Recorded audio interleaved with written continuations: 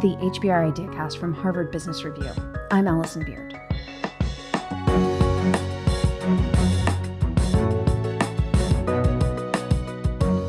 The world of work is always changing, which is why on this show, we're always trying to bring you the latest research and thinking on management, innovation, leadership, and career building. But there are some best practices that don't change much, largely because we're all still human. At a moment when a lot of us are feeling pretty overwhelmed and maybe having trouble communicating it, especially over email, Slack, and Zoom, we wanted to reshare one of our favorite past episodes.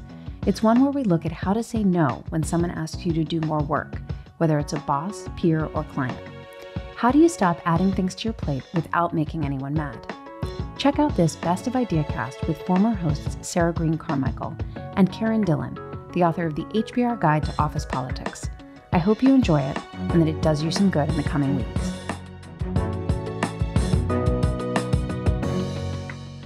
So today we're talking about a topic probably most of us have faced at some point in our work lives, which is saying no to more work. And yet, even though we may have faced this a lot, it's still hard to say no to a new assignment. What are, just in the beginning, to avoid giving kind of the knee-jerk no or the knee-jerk yes, how should we be assessing these requests and before we decide what to say about them? Well, the key thing you said there was before. You should take time. It's really easy in the moment to kind of panic with something that looks like extra work and imagine all the reasons that you can't possibly. But I really advise you to take a minute to think about it. If you can actually say, can I just look at my schedule and get back to you? Or can I think about it and talk to you this afternoon? Or could we discuss what that might involve? All those things allow you a little bit of time to take a step back and actually consider first, can I really do this? Everybody, I think, as we continue to get better and better at our jobs, we should be able to be more and more efficient with our time. So your instant reaction may be, no, I can't. But maybe when you think about it, I can. That's the first thing. The second thing is think about what that does for you. Is it an interesting assignment? Is it an assignment that might put you in the path of people who you haven't worked with and you'd like to work with? Is it an assignment that shows your manager has trust in you or is stretching your responsibility? There could be a lot of good reasons to take on a little extra work, even though it might feel like a panic first reaction, that you should absolutely think through before you say yes or no, and then proceed to figuring out, how can I possibly do that? Mm-hmm. What if you are someone who often defaults to yes? I mean, in that case, it sounds like some of those situations might be geared toward a person who often says no right away when maybe they should be saying yes. But what if you're someone who just always says yes too often? I think the same rules apply, and they're equally important for you to take a step back and say all of those things. Is if I'm only going to be able to say yes to a certain number of extra things on my pile, and those are always hard to decide. Is this one that is so important to my boss that I need to cash a shit in and let this be one thing that I do, even though I probably don't have that much time to do it? Is this one that gives me new opportunity? Is this one that's going to put me in the path of interesting people to work with? If those things aren't the case, then I think you have, again, having stepped back and thought about it, then I think you think about how not to say yes to that. So same thing, default, and think about all of the pros and cons of what you're being asked to do before you instantly to go to whatever your reaction might be. So if on reflection you ultimately do decide that it's actually the right thing to decline this request, what are some good, straightforward ways to say no that don't sound mean, but also don't sound wishy-washy and sort of leave it unclear what you've said? I think this may sound really basic, but I think it's really important to practice saying no. So many of us, especially people who are high achievers naturally, get used to the institutional yes, right? We say yes because we're a team player. We can do it. So it's easy for that to trip off your tongue. And then what's way worse is thinking about the consequences of that yes. Flip that in your mind. Think about it. How do I say no so that the consequences are not going to be awful down the line? So you need to actually kind of practice privately in a room.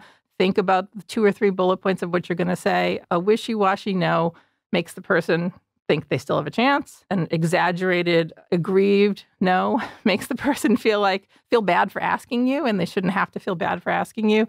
A no that is kind of a false hope, like maybe kind of, also makes the person feel bad. I think you need to think about how to maintain the relationship with the person, how to be firm, but diplomatic and kind that you can't, and think about ways that the no doesn't have to feel bad to the other person. That might be, for example, I can't, but I would be happy to be a sounding board for you. Or if I could look at first draft of something, I'd be happy to do that. There's a blanket binary yes, no, and there's something in the middle. I can't take the bulk of that, but let me find other ways to help you that soften the blow without changing your answer, really. So if one of the issues here is that you simply have too much on your plate, is it ever a good idea to simply say, I'm sorry, I'm just too busy? Is that phrase going to work, or should you find a different way to say it? I think there's a different way to say it, but getting at the same thing, which is, can I discuss this? I'm assuming this is a superior manager, someone who probably has the right to ask you to say yes, but not unrealistic or unreasonable for you to say, can I discuss with you what I have on my plate? And together, let's walk through it and see if there's anything I can take off or put as a lower priority or change a deadline. A good manager shouldn't want you to feel overwhelmed. A good manager should want you to be able to find ways to say yes to things that are important enough that they're asking you to add it to your plate. And a good manager should help you walk through that. So it's interesting because there's obvious implications there versus talking to a boss versus talking to a peer or someone else. I'm wondering if there's also differences if you are a man or a woman, if you have to sort of approach the no a little differently. Are women expected to say yes more to helping out around the office kind of requests? That's an interesting question. I think women do say yes more, just as an anecdotal observation, and also apologize more for saying no than men. These may be unfair stereotypes, but my experience tells me they're not. And I think that as a woman being asked, it's pretty important to not have to apologize for your no, just because your no is as good as anyone else's no, but you also have to think about how do you, again, kindly, firmly, and diplomatically say no in a way that makes clear it's a genuine no and you're not hostile to the person who just can't accept that request at that time. That's another good thing to practice. Women use all those cue words, right? Just, I'm really sorry. You can be something approaching sorry without starting off with guilty eyes and I'm really sorry just for daring to say no to something you genuinely don't have time to do. But again, if you leave the person with the feeling that you're still on their team, just this particular thing you can't do, that's okay. I think that's a reasonable way to navigate that. Okay. Now, I want to ask a little bit about what if you have a subordinate asking you to do something and they're kind of reverse delegating. So, you've asked them to do something and maybe they keep coming back to you with questions or, is this something that you could take on? How do you sort of push it back on them to get them doing it if they seem to be kind of reverse delegating back onto you? I can imagine that is actually quite common. And I think a lot of managers, probably myself included, would do the mental math of saying, you know what, it's going to take me 2 hours to explain this to you. I could do it in an hour. I'll do it. But as a manager, you should know that's a really bad decision long term. You absolutely have to help people who are working for you have the confidence to do it, give them the chance, know there's a learning curve, and even say to them, it might be quicker for me to do this, but I really want you to learn and I'm going to help you learn, but I'm not going to do it for you. Come to me with questions. Come to me with challenges. I will check in with you. I will find a way to support you without doing it for you. And I know you can do this. What if you have, conversely, a subordinate who says no quite freely and, you sort of want to push them to not only not reverse delegate to you, but to really be more of a sort of a yes person, a team player, someone who will actually take on more work, and you as their manager think they ought to have the capacity to take on more? Can you sort of override someone else's no? I think you have to look to yourself as a manager first to say, how have I set the tone that this is the way that they feel? I think some people might reasonably see my job description as X, Y, and Z. I do this well. I don't understand why you would be asking me to do more. So it's your job as a manager, I think, to explain, and maybe that's a couple of conversations before you completely change the no culture, of saying, we expect you to grow. And this is all of our jobs, or we expect that you get better at them as you go on. There'll be some things that'll be higher priority and some things that are lower priority. Here's what I need you to do. Maybe 80% of your work is fixed, but I need you to have flexibility 20% of the time. Say that out loud. Have a good, healthy conversation with the person about it. And then keep helping them. They're going to naturally want to say no if that's the kind of person that they are, but keep helping them by, let's move this off. Let's that can wait till Thursday. Can you put this at the top of your pile? Do we have different expectations about the quality of work this needs versus the quality of that?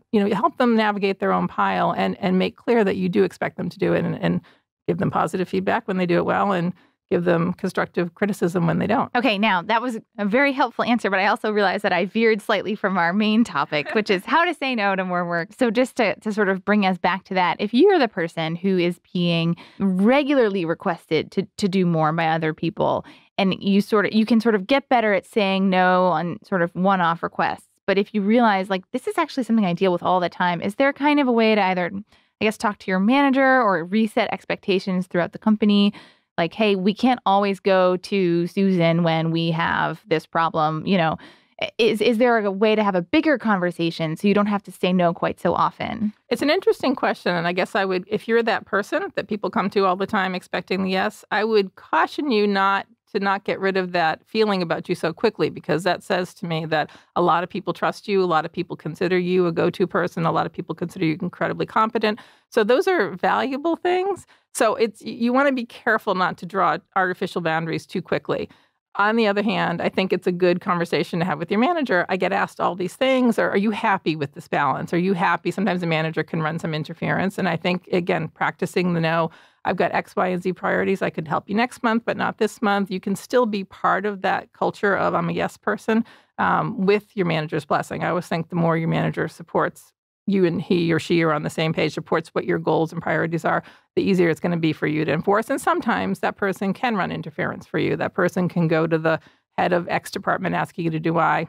Sarah's off limits for the next month. She's absolutely free after she finishes this big project, but they can help. And I think that's okay. But I think more than not, it's a good thing that people want to come to you. So just get better at the yeses and the nos personally when you can, because you don't want the day to come when nobody asks you to do the things that might actually be interesting and stretch you and exciting to be part of.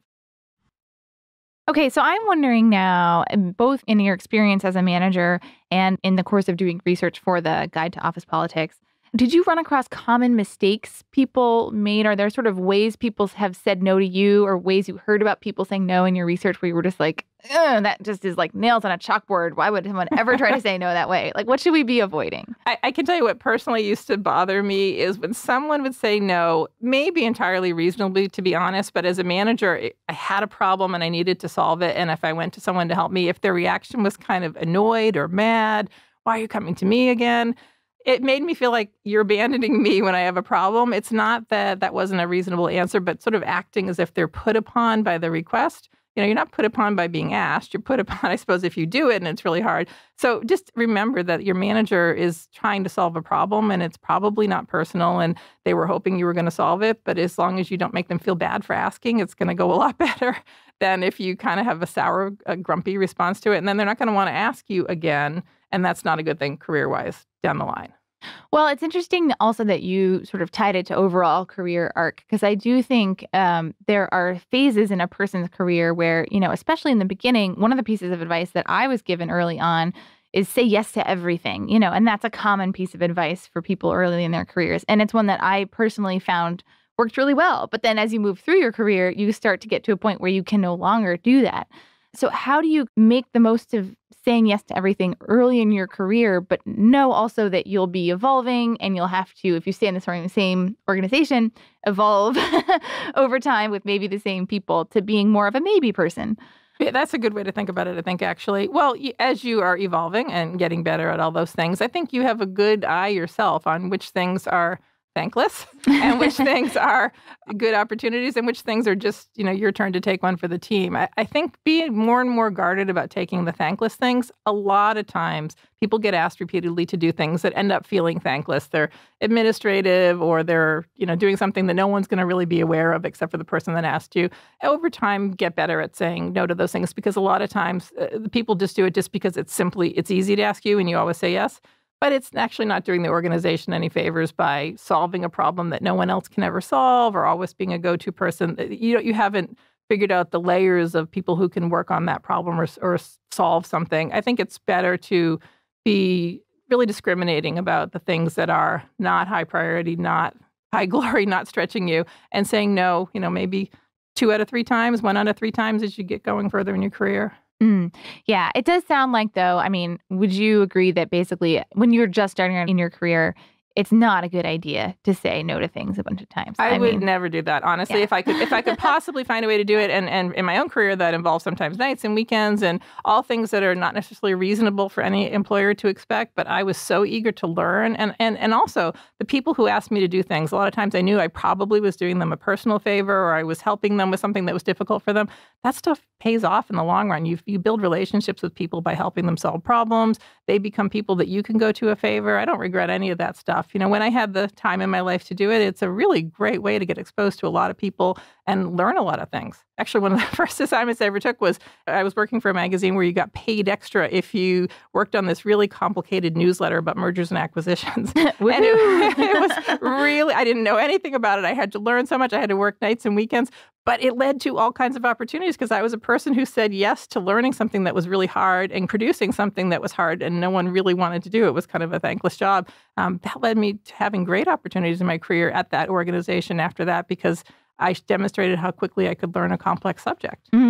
Well, that's also a really interesting example of how saying yes to something that wasn't very sexy really helped you and helped your career. I think some of the stuff, especially, unfortunately, according to the research, women get asked to do is stuff like, can you order the cupcakes for this meeting? Or, can you help with the lobby design committee or something, something like that that's really not. I think that's a totally different thing, and I think you should be really careful to not say yes to that stuff.